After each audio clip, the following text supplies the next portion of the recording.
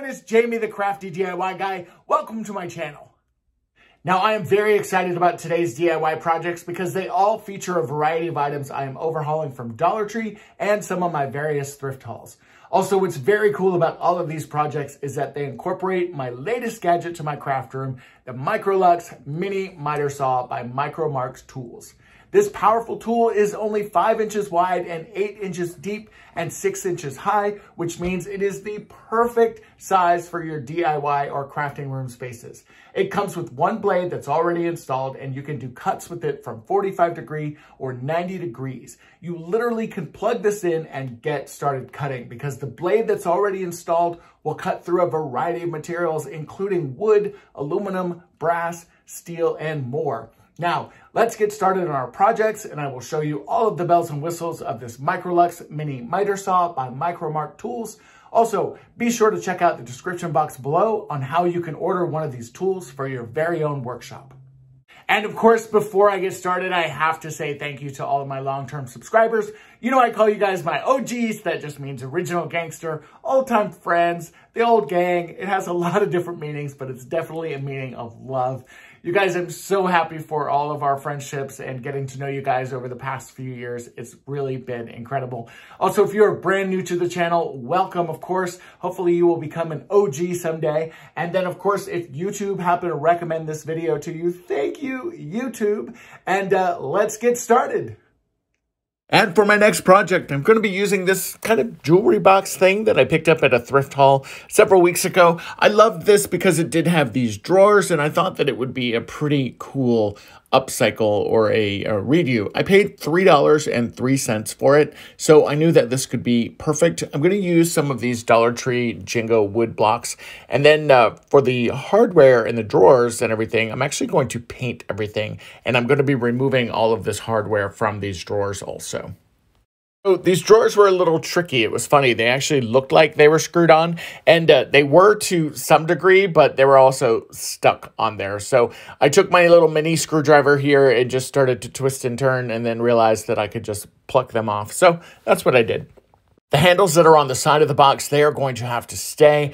This is a strange kind of a screw or whatever that is holding it in, and it will leave a very big hole if I take those out. So for the drawers themselves, I'm actually going to spin them around, and I'm going to put them with this flatter side facing out. I did this because the holes that were left from taking the handles off on the other side is not real great. I was originally going to put these knobs from Dollar Tree on there, but you'll see I end up switching that up at the very last minute, and I'm actually really happy with the way it turned out. Now for the top here, I want to create some dividers, and I think I'm going to use these Jenga blocks from Dollar Tree.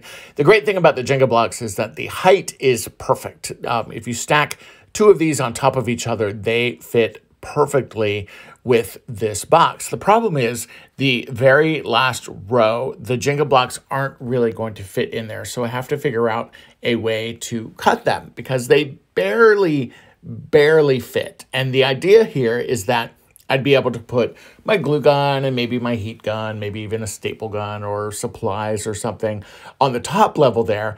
And then in the drawers, I could use those for glue and other things. But I need to figure out this divider system before I can do any of that.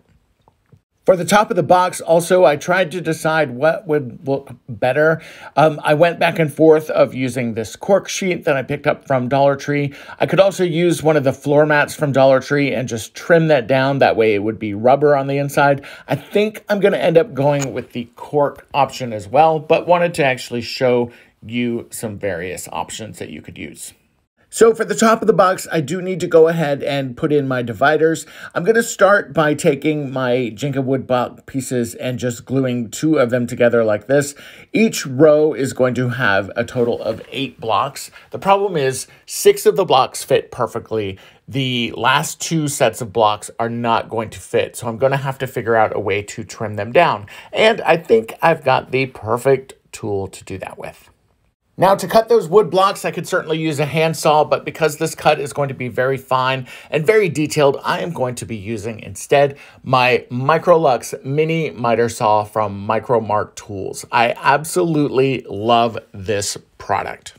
Now, before we start cutting anything, let me tell you about this powerful tool that is only 5 inches wide by 8 inches deep by 6 inches high, which means it is the perfect size for your DIY or craft room.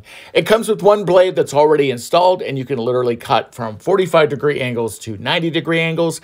You literally plug this in and begin cutting. And what's great about this saw is that it will cut through a variety of materials, including wood, aluminum, brass, steel, and more. All right, let's get to cutting. Check that out, how easy it is to use. I'm able to cut the blocks down to the perfect size to be able to finish the rows on my storage organizer.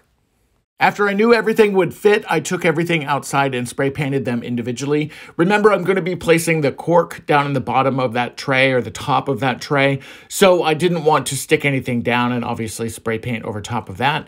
So after everything was dried, I took everything back inside and started to reassemble my storage box. As I mentioned, instead of using that floor mat from the car, I'm actually going to be using the cork instead. I like the way that the color just kind of popped against the black, and I think that this is going to be the best option for me, really. What's great about these cork sheets from Dollar Tree is that they already have an adhesive back, so it makes it very, very easy to install and to stick this. Again, if you wanted to use that car mat that you can also pick up from Dollar Tree, you could certainly use that. I just peeled the backing off and just stuck this down to the top, kind of like so. After everything was set, then it was time to start installing the walls of the storage grid. I guess they're walls. We'll call them mini walls because I've got the mini miter saw. But before we get to the walls, of course, I need to install the handles on the front of those drawers. I told you I was going to go with something a little different, and for this, I am going to be using these birch wood pieces on the front of my drawers. How cool and manly will that be? Now, after I had the birch knobs set up, I loved the way this looked. I especially love the way it played off of the cork and the coloring. I think everything is going to work perfectly together. Now it's time to install those mini walls that I created with the MicroLux mini miter saw. As you can see, they fit perfectly on the inside. So now I'm just going to add a generous amount of hot glue to the bottom and to the sides and stick them into place. Once everything was done, I stocked it up, and as you can see, I am now perfectly organized. I have a space for my staple gun, my glue guns, my heat gun, and my supplies. Anything that I'm going to need is within reach of this great storage unit. All you have to do is look for some sort of jewelry box when you're out and about thrift shopping, and you can recreate your very own storage unit like this. My next project is actually a dupe of Jennifer's project from A Little Bit of Calm and Crazy. I absolutely loved these vases that she made with these crafter square wood snakes, and I just had to recreate it because I wanted it for my own home, and I knew that my MicroLux mini miter saw would be perfect for the project. So the first thing I'm going to do is take my snakes and figure out where I need to cut their head and their tail off. Unfortunately, that's the reality of this particular project. So I'm just going to mark it with a pencil, and then I'm going to use my MicroLux mini miter saw to cut their heads and tails off. Now, this only works for the wood variety of snakes. Don't try and use this for a real snake. It probably would get a little messy. And once I have my marks, then I'm going to go ahead and just chop off that head and tail of the snake. Now, in all fairness to Mr. Snake here, he is a little bit big for this MicroLux mini miter saw to chop through. However, if you get it right along one of those joint lines, you can see that his head will pop off pretty easily. So it's really just a matter of kind of lining that up. The other thing that you could certainly do with this is that you could rotate the snake body around if you had to. I actually did that with the tail section first, and then just, trim away any extra or any kind of leftover pieces that you may have from this. That was more my fault than the saw's fault for sure. But once you figure out kind of how to use that, then you will see that your snakes fit perfectly around the base of that vase. Now, since I had one snake that was already cut down, I am going to use that as my guide and just use that to chop the other two snakes up. That way I have 3 of these rings. I'm going to stop calling them snakes because I feel like once we take their head and tail off that we can't really call them a snake anymore. So we'll call them a decorative accent. And so now, once again, I'm just lining that up in the MicroLux mini miter saw. I'm making sure that it's nice and tight with that vise. And as you can see, I hit that joint exactly where I said I would. This sounds so creepy, right? Like I'm decapitating and taking the tails off of these snakes. And then once again, putting it back into place. In between your cuts, make sure you're turning the saw off for safety. You want to make sure that you're safe when you're doing this. And this one, I didn't quite hit it where I needed to hit it, so I'm going to have to rotate it around. Again, turning the saw off, removing it from the vise and the clamp itself, and just literally flipping it around, lining it up again where I need to cut it, making sure that that vise is tight again. You can see I almost forgot to do that. And then once again, just kind of chopping back down through it, and his tail will pop right off. All right, so overall, I would say that this was actually pretty cool. I loved the way this worked. Again, these snakes were a little bit big for this guy, but as you can see, he powered right through it and chopped them off. It's more about, with this one, lining up those joints, and it chops right through it with no issues. So once I had all three of my decorative accents chopped up, it was time to go ahead and just start putting them around the base of the vase. All I'm doing is taking my wood decorative accent thing that I chopped the heads and the tails off of, and literally just gluing them together with some Surebonder wood glue. Once that first ring was set and dried, then it was just a matter of adding the second and the third to create this gorgeous decorative vase. I absolutely love the way this looks. Huge shout out to Jennifer from A Little Bit of Common Crazy. I will link her video below, so you can definitely check out her channel if you're not already checking it out. I absolutely love the way this looks. It has such a high-end look. It really looks like something that you purchased at Pottery Barn or Restoration Hardware or a very similar store. And again, a huge shout out to Jennifer for the idea. Thank you for making my home a little nicer with your great idea. And for my last project, I'm going to be taking one of these home signs from Dollar Tree. I loved the tabs that were on the back. It was going to be very easy to kind of repurpose this. Also, I'm going to be using 2 packages of those Dollar Tree dowel rods. These are the longer dowel rods. You could certainly use the shorter ones as well if you wanted to. You could even play with the pattern. I love that home sign. I'm going to save that to repurpose that. And then for these little black tabs, I'm going to pull those off with my pliers, and then we are going to begin chopping.